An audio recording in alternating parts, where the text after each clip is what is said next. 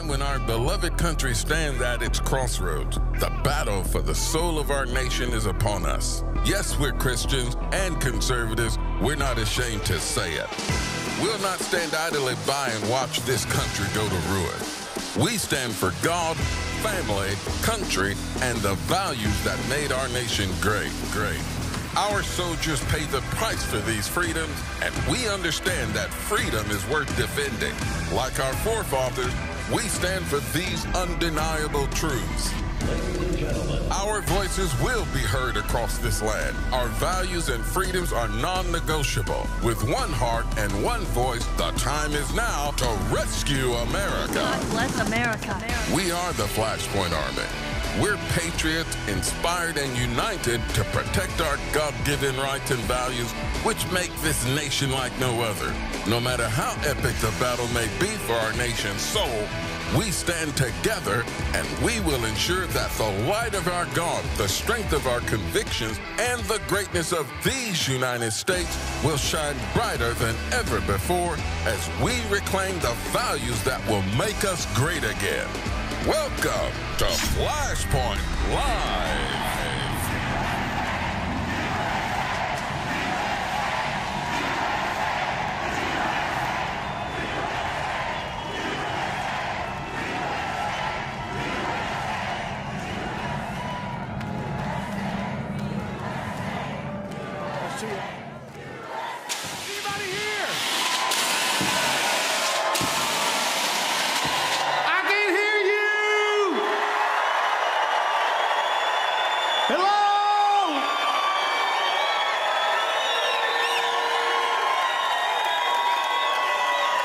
Ladies and gentlemen, welcome to FlashPoint Live, Colorado! Wow. So glad you're here, so glad you're watching at home to be a part of us. You may be seated. Andrew, I've asked Andrew to bring you a word. This is another change that we're doing this year. So please, I haven't told you what to say. Just say, if you say something about me, make sure it's nice. I don't know anything bad about you, so I Andrew Womack, would you give him a hand? Thank you. Well, I want to welcome all of you here. This is a real honor. We've been looking forward to having FlashPoint here. How many of you are outside of the area, say outside of 30 miles from here? Wow. How many are outside of the state? Praise God. Have we got any foreigners here? There's a few. Praise God. Well, welcome. We are glad to have you here. You know, we're going to be hearing from some great speakers. I'm kind of really low-key, and I feel a little out of place with all of these high-powered people that'll come and get you screaming and running. That's just not me. But I really am passionate.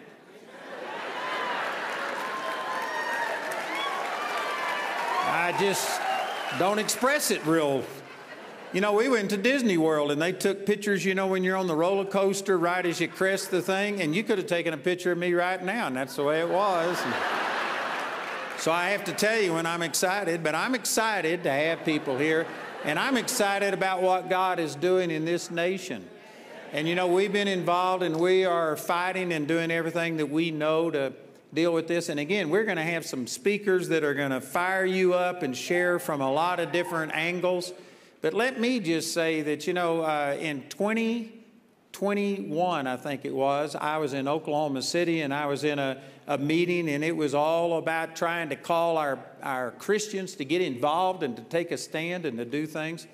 And we were having praise and worship, and it was just powerful. I mean, I was sitting there just worshiping God and thinking, Lord, this is awesome. It was actually my niece that was putting on the meeting, and it was the first time she'd ever had a meeting, and they had about 700 or 800 people there. And I thought, man, this is awesome. So I was just worshiping the Lord and thinking, God, it's great that we got young people coming up and getting involved. And as I was worshiping the Lord spoke to me, and he said, someday the people in this auditorium will be telling the youth of their generation what it was like to be a part of the Third Great Awakening.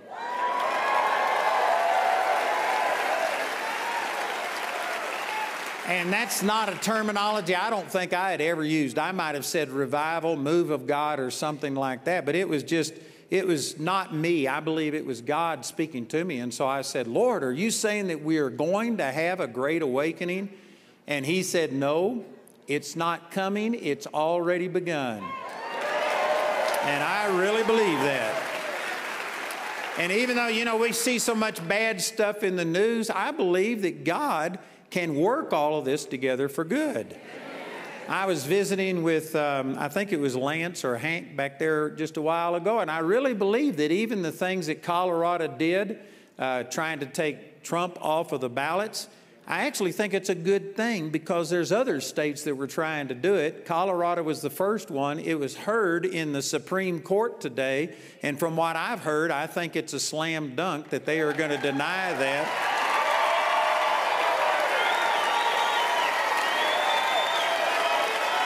Amen.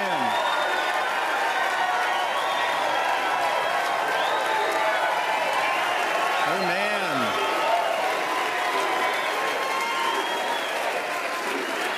Amen.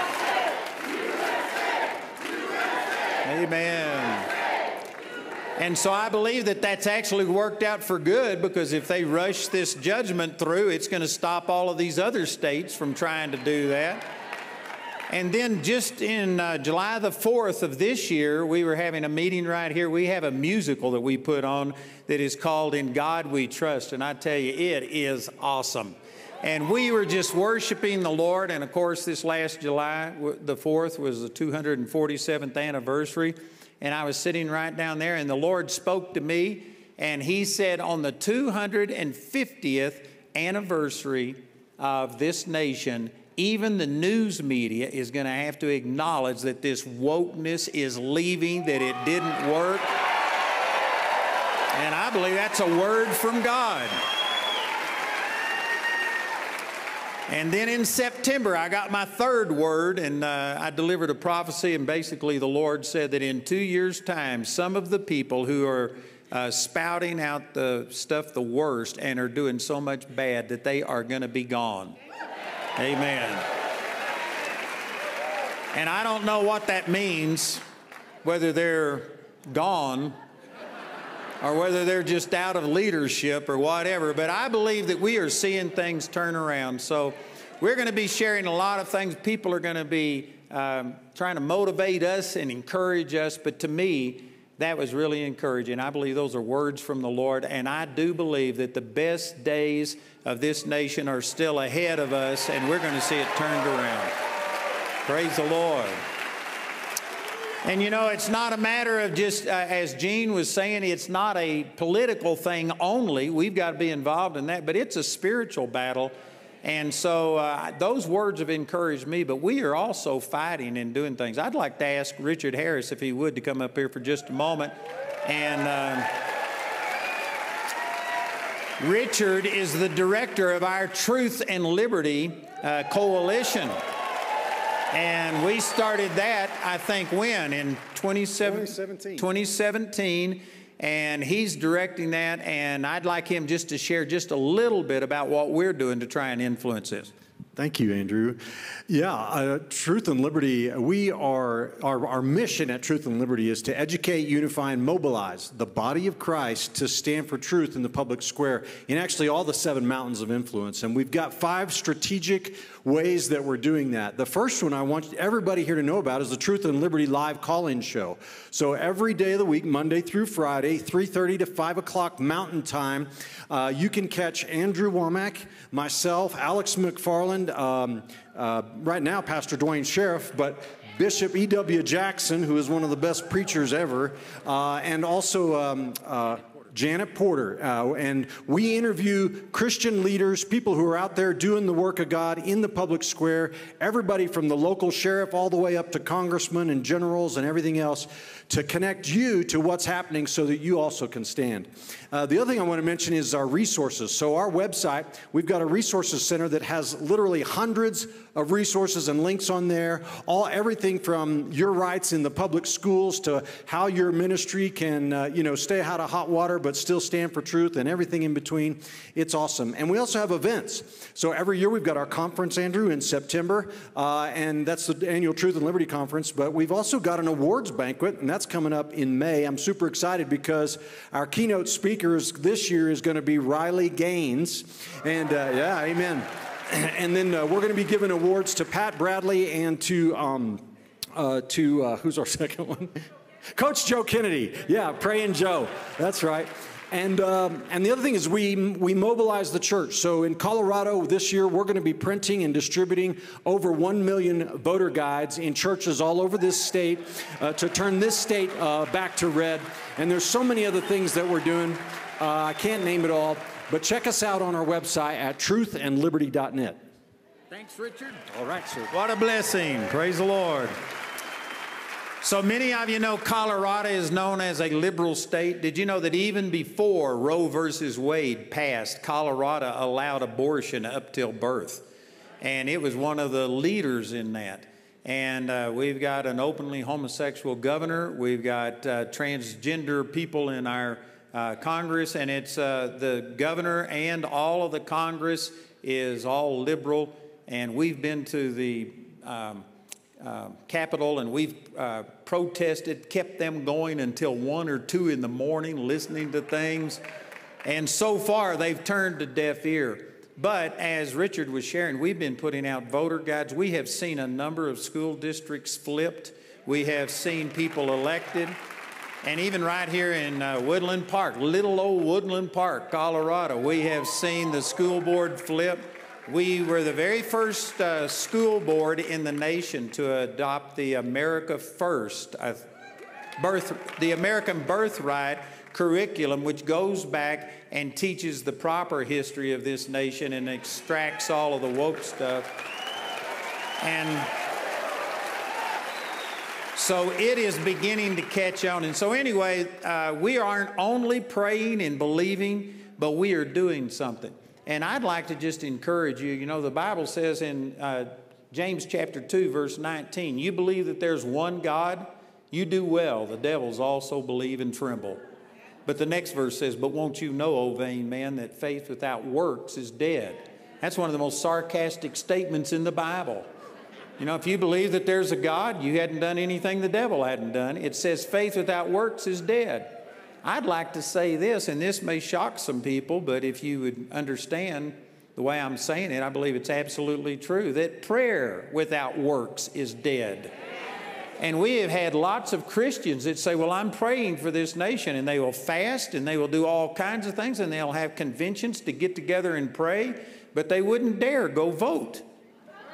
And they wouldn't dare take a stand at their business. And they wouldn't stand up for anything. And I tell you, that is the reason that we're in this problem, is because the church has withdrawn into our four walls. Did you know the liberals don't have churches? They're out in the marketplace. They're influencing people all over the place. But Christians have withdrawn into their four walls. And so we've got to get out into the marketplace. And that's what we're trying to do. So I'm on television. We're doing things, preaching the gospel and taking a stand. But we've also got this Truth and Liberty going. And, man, it's beginning to make a difference. And I believe that we are going to see America turn back. Amen. And, you know, I quote John Adams often. He was speaking during the American Revolution. And they were asking him, so do you think we can win? And there was people debating whether they would get involved or not in the revolution based on whether they thought we could win. And John Adams said, duty is ours, results are God's. And he was making a statement that it doesn't matter whether they could win or not. They were going to do what was right and trust God for the results. And there are so many people today that are sitting here and they're feeling frustrated. Of course, most of the news, not on Victory Network, but most of the news is just totally negative, and we hear this, and people are discouraged thinking that, you know, what's the use? But I had David Barton on my program with me, and it was really neat. We had a caller come in and say the elections are rigged, the Dominion voting machines. What's the point in voting? Why should I even vote? And David Barton, I thought it was really good what he said, because he said, you are going to stand before God and you're going to have to give an answer for the freedom that was given to you, the responsibility that was given to you to vote. And he said, whether they steal your vote or not, you are going to answer to God for did you do the right thing? And I thought that was awesome. Praise God. And so, again, I don't think we should only just do the spiritual thing. We're working on elections, and I was talking with Michael and Dale just a little while ago, and man, they've got, I think he said 300-something places that they are getting to do paper ballots. And so we're working on it, and we need to do both. But I tell you, we have a responsibility to do what's right, regardless of what the outcome is. I had a man come to me who was a male nurse, and he said that God told him not to take the vaccine. And you know, I'm not talking about the vaccine right now, but he said God told him not to take the vaccine. And yet he was working in a hospital, and they said, if you don't take the vaccine, we're going to fire you. And so he came to me and he says, what do I do? And I said, well, you've answered your own problem. You said God told you not to take it. And he says, but they'll fire me. And you know, I was nice to the guy, but that really grates on me that a person has a word from God and God told them not to do it, and they're going to debate whether they do what God said because it might cost them something. You know, when you do that, in a sense, you've made yourself God. It's idolatry. You're putting yourself up there and thinking, well, God said this, but here's what I feel. I tell you, duty is ours, results are God's. We just need to stand up and speak the truth. And if we would do that, the truth will beat a lie every single day if people would stand up and quit apologizing for it, and they would just speak the truth. Plus, the Bible says that in their heart, Romans chapter 1, verses 18 through 20, says that in their heart, God has revealed himself against all unrighteousness and all ungodliness of man. That means that homosexuality, transgenderism, the abuse that they're doing to our children with hormones and sex reassignment surgery and just everything else that you can talk about, God's already shown them that they're wrong. In their heart that they know it's wrong. But if somebody would stand up and speak the truth, God would bear witness with that truth and bring conviction to them. But in the absence of people speaking the truth, many people are just searing their conscience, numbing themselves to the conviction of the Lord. And we've got to stand up and start speaking the truth. Amen. When I was in Vietnam, I had a lot of atheists come against me and say that they didn't believe in God. And I used to argue with them. And finally, I just started basing my actions on those verses that they know in their heart that it's true. And so I just quit arguing with them. And I said, that's a lie. You know there's a God. And you know, some of them didn't agree and they criticized me. But when the bombs got to dropping and the bullets were flying, every one of those people were crying out to the God that they said they didn't believe in. It's a mind game, and the people that are involved in all of this wokeness, they are deceiving themselves.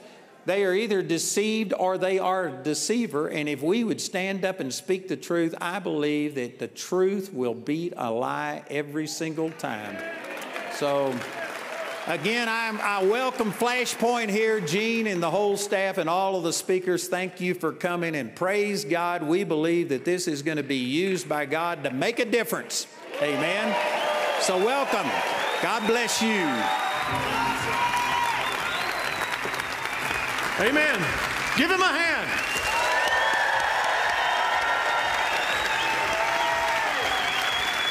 Amen, amen, amen. All right. I got a few people I ran into backstage I thought you might like to meet. Would you please welcome a man who needs to get better at being patriotic, Hank Kuhneman. Pastor Hank Kuhneman. Hank Kuhneman. There he is.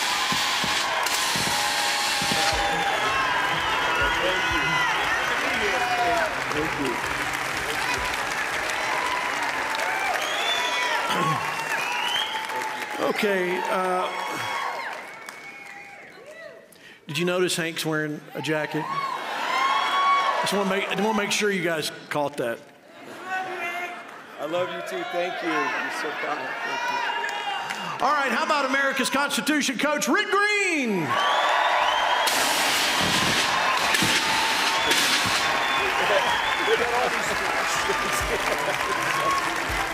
And please welcome the guy who agreed to do the show, was my only guest on show number 1, and he's still hanging around, my friend, Lance Wallnau.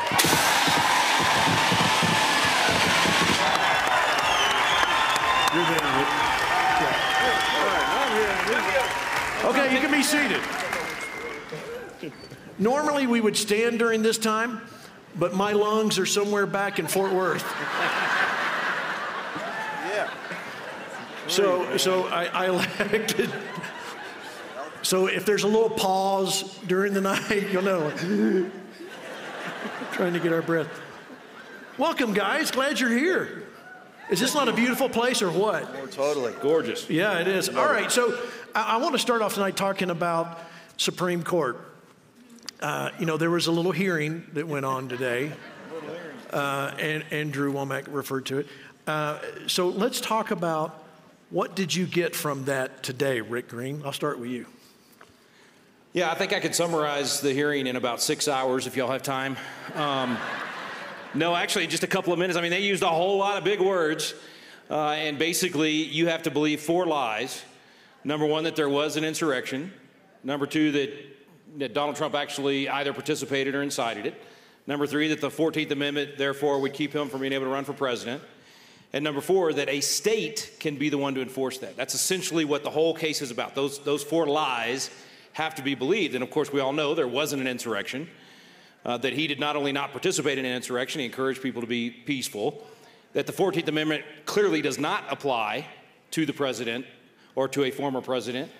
And even if it did, even if all 3 of those lies were true, there's a wonderful little line right at the end of the 14th Amendment in Section 5 that gives the power to Congress to make laws regarding this, not one state here in Colorado to be able to make this up on their own. And you listen to the questions, and I'm telling you, I'm not going to say 9-0. I'm going to say 8-1 because I like to hedge my bet. But I think Trump wins this thing at least 8-1 and sends Colorado's folks packing. So.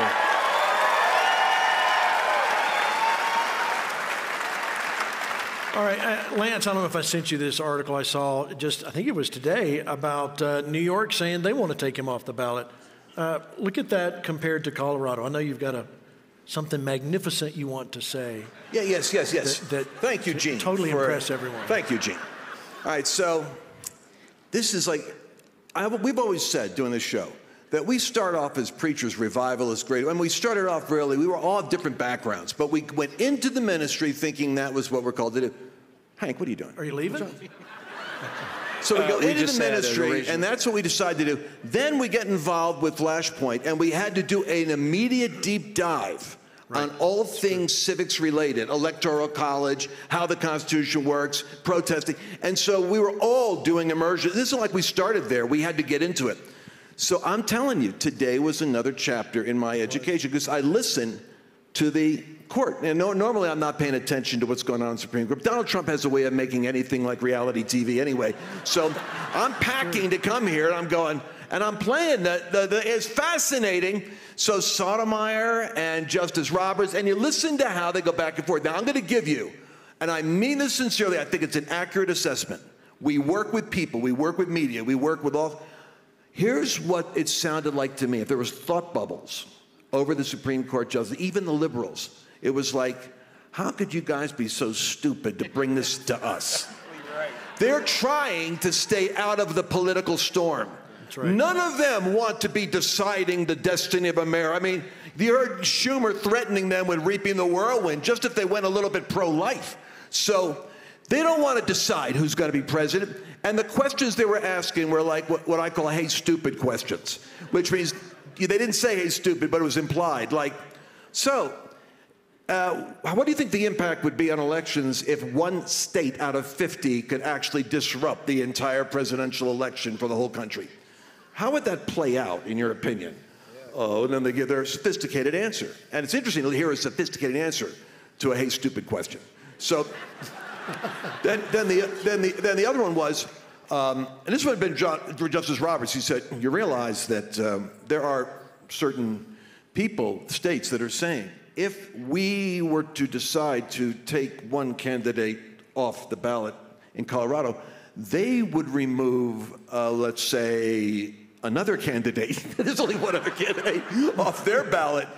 Can you see how this could create more disruption? It's kind of like, hey, stupid question, like, do you guys think this through? That's why I'm glad we're here in Colorado.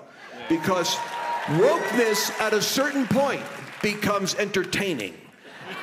It does. It's so absurd, it actually starts crossing over into Monty Python land where it's funny. So anyway, that's what I was getting today. And by the way, Les, the most woke member of the court who couldn't define a woman when appointed actually asked some of the, hey, stupid, like it doesn't list president here. Don't you think if they meant for the president to be involved? I mean, she really hammered in on that. No, she goes like this. She goes, great. She goes, these were written, let's talk about this. These were written for the insurrection idea was for participants in the Confederate Army that might run for office in a Confederate state. That's the context of what they were dealing with. Nowhere do they mention the president because they weren't thinking of presidents. They were thinking of the Civil War states and inciting a problem. And have you considered that since 1883? That's been, the established. And then they give their sophisticated, hey, stupid answer. She may not know what a woman is, but I think she knows what a president is. So I think I think she's going to be on the right side of this thing before it's over. Exactly. The lights are coming on. Okay, Pastor Hank. All right, well, when you called me, I was running around this campus for a 2-mile run and just getting my workout in. It is great to be here, Andrew. This is a beautiful place. But I saw you in a golf cart. Sure. What are you talking about? No, I'm just kidding. After my 2-mile run. He was moving his feet. But I think there's some other people that are about to run out of breath, and that is these that are trying to take our country from us. When I hear about this, I don't follow the news very closely. I do it on purpose because a lot of it, they're lying. They're trying to create a lot of, false narratives. But I did look at today with this Supreme Court, and I feel like the Lord is really wanting us to focus on something. And it's this. How many remember the story of the 3 Hebrew boys, Shadrach, Meshach, and oregano, the Italian that was thrown in? I'm Italian, so we Italians. But anyway, they turned up the heat 7 times hotter in the furnace. But guess what? It backfired. And ultimately, because the 4th man showed up, and what am I saying? God is showing up in our country. And no matter how much they try to turn the heat up against us or against Donald Trump, who God has put his hand on, it's going to continue to backfire. And ultimately, we are going to see him and us come through this, and we're going to get our country back. Now, this is what you have to understand. We are in the high places in the sense of, Denver, Colorado. Whenever God came in the high places, remember Moses went up to meet God in the high place, Mount Sinai, a visitation. And I don't think it's a coincidence that today we are here, and they also, from the highest court of the land, began to hear this case, and here's why. 2024 is a very pivotal year in the earth. Lance, you said something on FlashPoint on Tuesday, and I think it was 40% of nations are having elections that are major elections that'll affect not only their nation, but also the earth. And the reason it's this way in 2024 is because 24, if you understand Scripture, is a governmental number. And it represents the kingdom of God, the court of heaven. You can read in the book of Revelation, there's 24 elders that are with God in the court of heaven. And I say that because when God chooses to do something because you, the people, have prayed, it doesn't matter what they write in the liberal media. It doesn't matter what they want to do to try to push out God's agenda. When God renders a verdict from the court of heaven, God then goes above the Supreme Court and all courts, and he begins to rule. He begins to render a verdict, and as a result, we begin to see not only the will of God come, but the will of the people. And this is what we're going to see. Lastly, Pastor Gene, I told you on Monday, I called Pastor Gene. I said, we need to be aware of something. I was, looking at the camera, and I heard the Holy Spirit speak to me, and he said, Hank, they're going to look at making a change on the left. And he said they're going to try to spring something on this country. They're going to do a spring thing, a spring fling that's going to try to alter what you see with who's running against who. And I really believe that ultimately, when the Supreme Court rules the way they rule, they're going to have to backpedal and look for another answer. You stay strong, keep your mouth right, and we are going to make America great again for God and for his people. Okay, so here's my question, though, in light of that, Pastor Hank. How do we as believers, the Christians that are in the room, that believe God, and they're agreeing with everything you're saying, but how should we pray? I know we got to get involved, but how should we even pray about this? Because it seems to be that so many fingers go in so many different directions. How should we pray about it? I think we need to take the position that the disciples said in Luke chapter 1. I was praying in September of last year, and I said, God, speak to me a simple word for the sake of the people. What would you say about 2024? And he spoke very simple, and he said these words. He said, Hank, tell the people to draw closer to God, draw closer to him. There's something that happens in intimacy. If you draw nearer to God, he draws nearer to us, and we need God in our country. Second, he said, bind the thief, but he said, you've got to change how you're praying. We often think about, I'll make it quick, we often talk about, it's all about the cross. Well, it is about the cross, but it's not just about the cross. Then people say, well, it's about the resurrection. Well, no, it's about the cross, the resurrection, but then it's about the ascension. Jesus was handed the scepter of righteousness, called God, told, sit down at my right hand until I make thy enemy your footstools, gave that authority to us as joint heirs, and we got to exercise it. And lastly, in Luke 1, what did Jesus teach us? This is what he taught us. He said, the first thing you do is you draw near to God. You say, our Father which art in heaven, hallowed be thy name. That's the worship, the honor of God. Second, you take your authority. He said, thy kingdom come, thy will be done on earth as it is in heaven. And that's not a religious prayer. If I went over to Russia right now at Red Square and I put an American flag right in front of Putin's office and said, the United States kingdom comes, what do you think Putin would do? Putin would not like it. Okay, neither does the kingdoms of darkness. And so we've got to pray from our heavenly seat of authority, and we need to pray, God, what David prayed. We're not talking about personal enemies. We're talking about those that are bent on evil to affect the masses. You know what David prayed? He said, Lord, shatter the teeth of the wicked. In other words, Lord, silence those today who think they can speak and lie and create deception and narratives that are not the spirit of truth. God, do not let them have a grip as they come down and they try to sexually exploit our children. We need to start praying from a position of authority that invokes the justice of God to come and manifest in the earth. Amen. All right. Okay, so many of you may not know that Lance was a pastor for a while. You were in the Northeast. 20 years. 20 years. I pastored for like maybe 25 years. And where, that was Northeast, Philadelphia, right? Philadelphia, and New England. Okay, so I want to ask you the same question. Yeah, I know you hear what Hank said. How do we take it from here? Yeah, and here's an important caveat. Charles Finney said that the reason why the nation was going to a civil war is because the pulpits had ceased to probe the conscience of the nation. That's it. And Amen. when the Word of God isn't being preached, and let's be honest about it, even the emphasis, you take a sermon series from a typical pastor or teacher for the last 20 years, it's all, to a great degree, focused on overcoming life and the blessing, almost like a narcissistic focus on unwrapping the package of benefits to believers. While the culture was being discipled by what we call doctrines of demons, they've gotten to the point now where we have Protecting Kids Colorado, something you guys started right here in Colorado, because a mother who wasn't even a Republican activist had an 11-year-old daughter who was being groomed by the school to transition. Right. And as she went into depression and suicidal, the father stepped in and intervened, and the mom and dad got that kid pulled out. Now they're actually doing now an initiative in this state. And this is what has to happen. We have to have responses to what the enemy's doing that are practical at a local level. You and I have only so much influence at the national. Everybody obsesses with where they have the least authority. You've cast your vote. Yeah, I know. I got an idea what you want to see happen, with the presidency and the Supreme Court.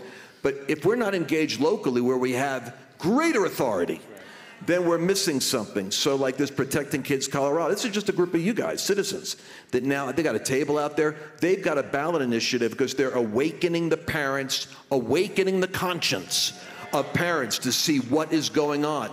My concern is that on the left, they look at us as though we're enemies. And you hear it. It's a very bizarre thing, really.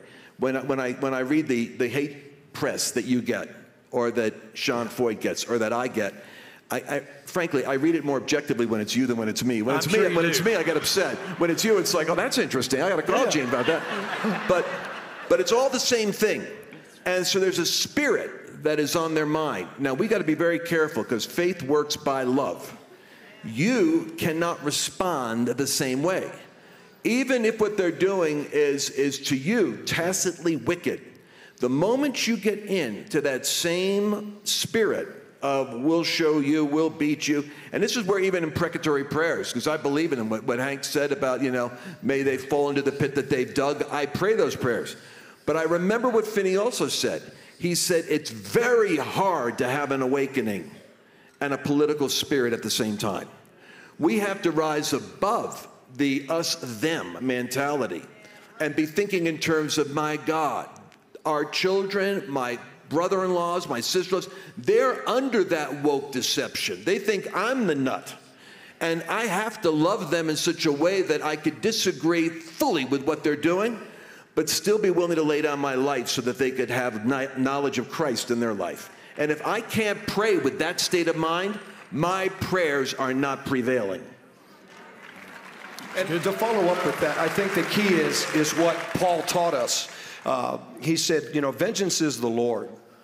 And it's not us to take personal vengeance. It's God that does it. We just need to stand like the widow did against injustice. That's what it meant in Luke 18. Will the Son of Man find faith? Faith what? Faith in the injustice that was taking place. Would somebody stand and pray night and day, God, avenge us speedily from our adversaries? And if I could add to that, that doesn't mean disengage, right? What these guys are saying is not to disengage, but not to fight the way they fight, to fight honest and not be deceptive. And even like the family you're talking about, our mutual friend Kevin Lumberg, a former legislator here, did a whole movie about this family, artclubmovie.com. Go get it, watch it, share it. That's fighting back with truth. It's engaging in a way in that arena that we left off, we thought just being nice and because we didn't want to play like they're playing, that too often we disengaged because we're trying to be nice and we thought that was the Christian thing to do. No, we need to fight, but we need to fight ethically, we need to fight truthfully, and we need to fight effectively and be smart in our strategy and our tactics. And I think we are this way. I just want to remind us of this because it's going to heat up. It's going to heat up big time. Exactly. But I know that we've got the heart and ability to do this thing right because I watched the Bill Maher experience. Every time Bill Maher gets it right, we all celebrate it.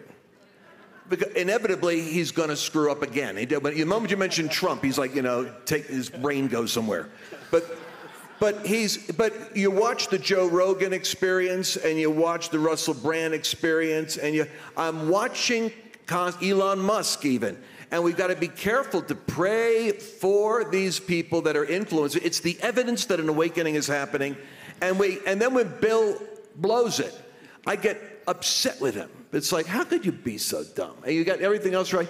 But then I catch myself and I say, but I'm praying for him to keep getting it right. That has to be our attitude towards the left. They will never. Rolling Stone, when the Cry of Freedom, what was the movie about? Sound of Freedom. Sound of Freedom.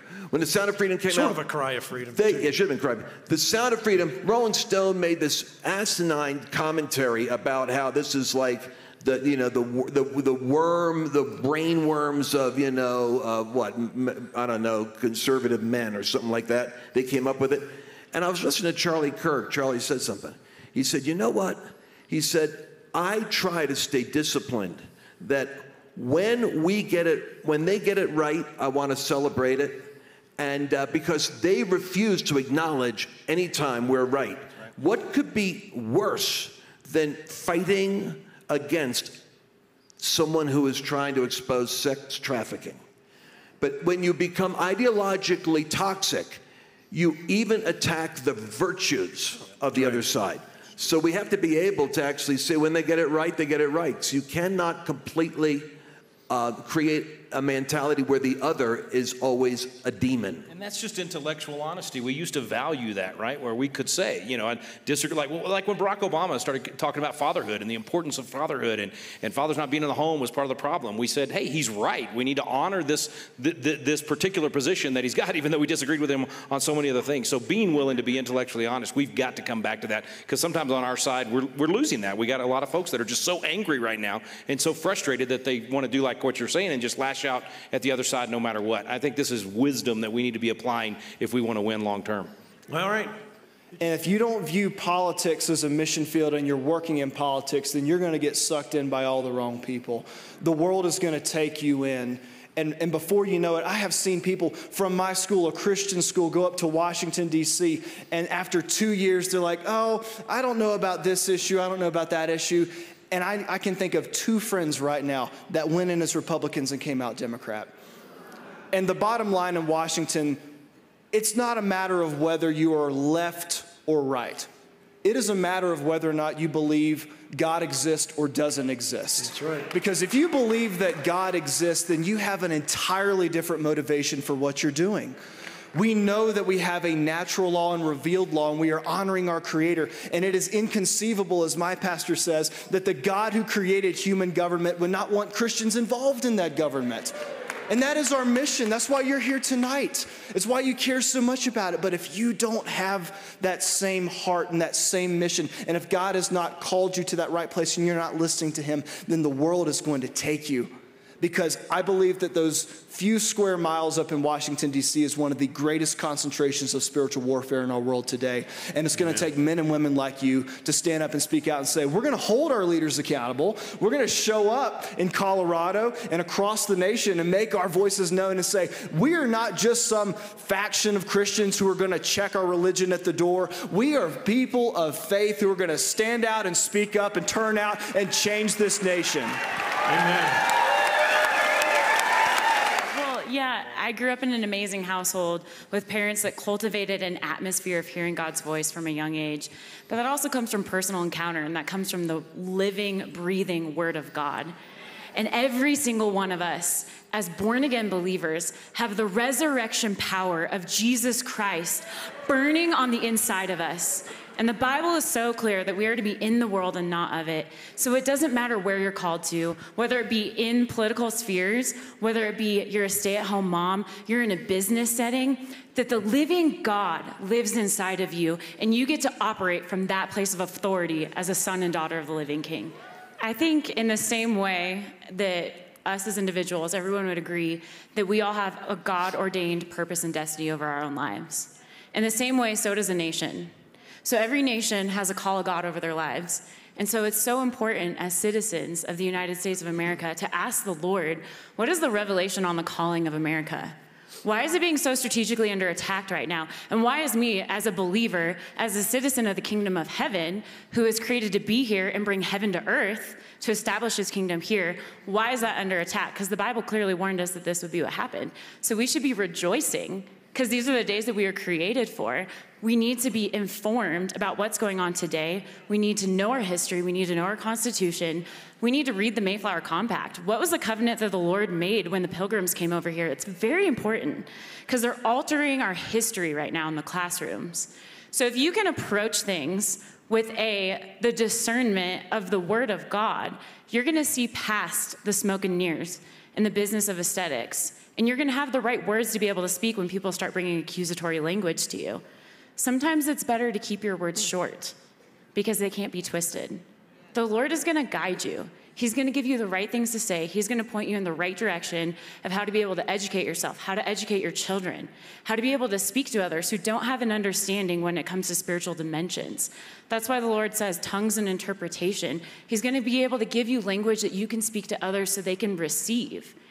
You're fully equipped. And there's people here who have incredible ways to help equip you for the journey along the way.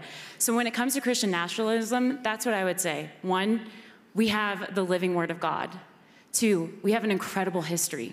And there's amazing people here who have provided wonderful educational equipment for you to be able to equip yourself along the way. I'm going to skip Pastor Hank because you've got something to wrap it up. Luke, I'll let you go next. At the risk of repeating what some of these folks have said, I think that we look at the world and we see them defining Christian nationalism and Americans defining Christian nationalism as Christians who don't leave their religion in the foyer when they walk out of the church building. I think they are terrified of that. I think that we have an epidemic of spineless Christians in the United States of America. And they are scared to death of people who recognize that God instituted the family, the church, and the state, and that we are recognizing and upholding these institutions. Do you know what they went after? And I watched this trailer 3 times before I showed up here tonight because I knew we'd talk about it. You know what they went after these guys for? They went after Gene for saying, we are taking our country back. We are taking our country back. We're not giving up any ground. Not a bit. Lance said, God wants to save America. Yeah. What are we supposed to say? He doesn't want to save America? And the fact is that these Christians want to go into the public square, and the ones that they interviewed on these movies are, oh, well, Christianity at its best is love and peace and tolerance and inclusivity. I don't know what kind of Christianity they're talking about. Christianity is about love, and love is telling people the truth. It's saying that there is such a thing as a man and a woman, that there are only 2 genders, that there is a God, that there is faith. And I was reading in Scripture before I came here that people are terrified also of Christians working and being involved in government and politics. Yes. And I was thinking about Daniel. Daniel was somebody who did not want to be in the position that he was put in. He was ripped out of Jerusalem. He was taken into captivity. And at the very bottom, he was basically deciding, I'm going to serve the Lord no matter what. I'm going to refuse the king's meat. I'm going to refuse the king's drink. I'm going to serve my God. And in the process of that, he was able to interpret the king's dream. And as a result of that, the king, who was a very ungodly man, honored and glorified Yahweh, the one true God. And he was able to work his way up through service. But he uniquely understood the difference between the power in man and the power of God, especially when he was basically told, you must stop praying to God. It was the law, you must stop praying to God. And he said, I will obey God rather than man. And he was thrown into the pit, and God saved him from that. And I just love what is in this verse in Daniel. Even before he went through all that, he was identifying just how much control God has over the affairs of man. He was saying that God is almighty, and he is powerful. He has the heart of the king in his hands. He raises up kings and he puts down kings. And as a result of his testimony and magnifying the name of God and saying that you are in control and you have the majesty and authority, and in my position in government, I will honor you, the Lord was magnified and glorified through that. That's our goal every single day. And the world may come after us. We don't care. We're going to stand strong for it. We're going to stand strong for our Creator, no matter what man may say. Genuinely are afraid of the Christian church influencing the culture because it threatens everything that they're for, whether it's the money, like you're talking about with the medical industrial complex, or it's the government powerful control. You know, when you were talking backstage about all of the people that are being fed at your church, that is a threat to the government control through the welfare system.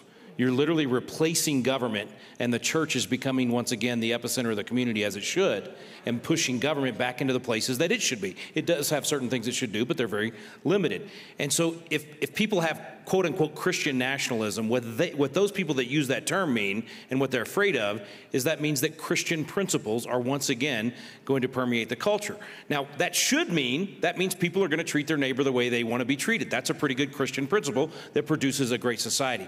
What they're afraid of, and what you hit on with the transgender issue, is they're afraid that if Christianity influences the culture, we're actually going to stand for something. And we're going to say that there are some things that are flat out wrong, and yes, we will outlaw them. You may not carve up 12-year-olds in our communities. We're not going to allow it. You may not groom our children at our local public schools. So that's at the heart of all of this. That's what they're afraid of. That's why they're attacking you guys, because you represent that most important part of the community that will say no. That doesn't mean that only Christians will say no. The mistake that they've made at this point is now they've got the mama bears, whether they're Christian or some other religion, that are saying, no, you will not do this to our children. Men are beginning to stand up and say, even though they don't have the Christian foundation that what they have, remember that God's revealed that in their hearts as well, right? So we have the law of nature, and nature's God. God's put that on our heart. So now they've crossed the Rubicon. They've gone so far now, it's not just Christians that are standing up, but when we stand, we're the biggest threat, not only because of the numbers, but when we stand up, others will rally with us. If we don't stand up, there's just no center. There's nothing like the Christian church to stand up in this country and rally people. And plus, we have the history on our side. We can actually point back to our founding fathers and to our founding documents and the influence of Christianity in those areas. So the whole reason they're after us, we are a threat to their French Revolution, Roman insanity of everything, do whatever feels good. There is no man or woman. Everybody have sex with whoever and whatever you want. They see us as a threat to that. We're actually willing to say no to certain things. We shouldn't be afraid of that. We should be proud of that. And it's time for us to stand up and say, there is a line, and we're not going to let you cross it in our neighborhoods. And just to add, Go ahead, quickly. This is a multi-billion, billion with a B, billion-dollar industry. So when you start tracing back the money trail, it's going to tell you everything that you need to know. Do they care about your children? Absolutely not. They just created a customer for life. Because you have hormone problems, you have physical problems, you have mental problems. This is all covered by the state. This is all covered by federal funding. So you have to follow the money trail, just like with abortion. Abortion, do they care about women's rights? No. It's a multi-billion, billion with a B, dollar industry. So when you start doing the incredible opportunity as a citizen and start looking into the research of, hey, where's this money coming from? And actually you're held accountable to this, so we're going to hold you accountable to this, it starts speaking pretty loud for itself. Amen. All right. So in these last few minutes, here's what we're going to do. You've heard from, would you give them a hand if you enjoyed that tonight? Yeah. Amen. Good word. Thank you. Thank you. And listen, we're just getting started on so much that's happening here. And I know that you're going to be back tomorrow. So we're going to start to wrap things up. However, there's some business we need to take care of. And I'm going to ask Pastor Hank to help me to start off with. Is many of us have in this room have family members that have been affected by this whole trans movement. Many of you have family members who are the homosexual movement and what's going on and the lies that they've been told. Many of you have kids that have walked away from church, and quite frankly, I understand why. So it's time for us. Now out there, you should have received in your envelope when you came in tonight a magnet. It's a big refrigerator magnet if you still have a metal magnetic refrigerator. And in there is the Watchman Decree. So Reed, can you find me one? I want to read that tonight, if you got one. We're gonna stand up. Now, if you don't want to do this decree, that's fine. We did this in Atlanta, and that was Newsweek and Rolling Stone. I don't care. I don't care. So those of you guys that love us so much, I'm going to give you some more material. So we're going. If you agree with this, we're going to read this decree together. This is a shorter version. Thank you, Reed. So if you found it, go ahead and stand to your feet.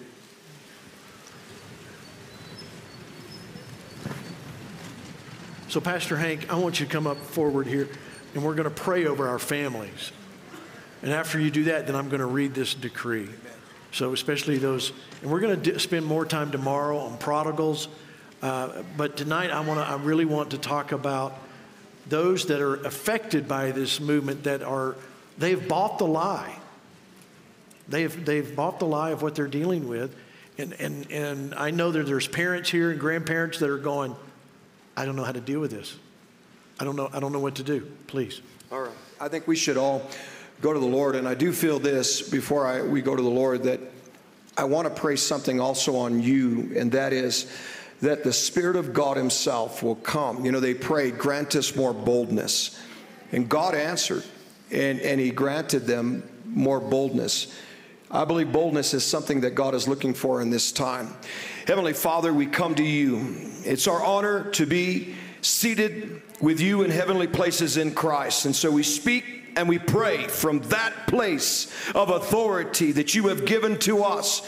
And you even said that when we come, we can receive. We don't even have to ask. We would receive your grace. We would receive your mercy. We would receive your help in every time of our needs. And so as we come before your throne, you look and you see our family members. You look and you see our loved ones. And we declare that the grace of God touches their life. The unmerited favor causes any blinders to come off of their eyes. That the Spirit of God himself, who stands as the greatest entity in the earth, touches them with the Spirit of truth and causes them to be quickened by the same Spirit that quickened the mortal body of Yeshua. Quicken them to the truth. Open their eyes that they will know and they will understand who Yeshua is and what the truth is at this time. We are asking you to extend mercy, protect their life, bring a preservation so that they can have laborers come to present the Word of God, the gospel in love and in power and demonstration. We're asking you, God, for your help, that you would extend your hand, that you would begin to touch the hearts, even the media, God, of our country, even those, Lord, who are bent to report things that grieve your heart, but they know are not true, or they twist the words with subtlety, and it has caused some and many in this country to believe false narratives and lies that have caused them to go down very, very wrong and dangerous paths. We do not bring judgment to these, but instead we cry out for your mercy. We expect your love to show them the better way. We expect your hand to guide them and lead them not only into truth that lifts the veil off of them, that a great awakening shall come unto the people, unto our loved ones, even unto those who persecute us. And we stand before you and we remind you of a verse that declared even about the Messiah, Luke 1:71, that God, in this time in America where there's been such confusion, we've seen people go a wrong way, ways that are contrary to truth, contrary to the gospel, and are very dangerous, because the way of a transgressor, you said, is hard. We pray, Luke 1:71, deliver us from those who hate us. Yes. Deliver us from our enemies. And may you, God, arise. And may your enemies be scattered. But let our enemies have a visitation that comes not of our might, not of our power, but by your Spirit. Lastly, I pray an anointing of boldness would rest upon the people, that they will stand and they will know the truth, and that truth will set them free, and they will speak and they will walk in a greater boldness in this time, in Yeshua's name.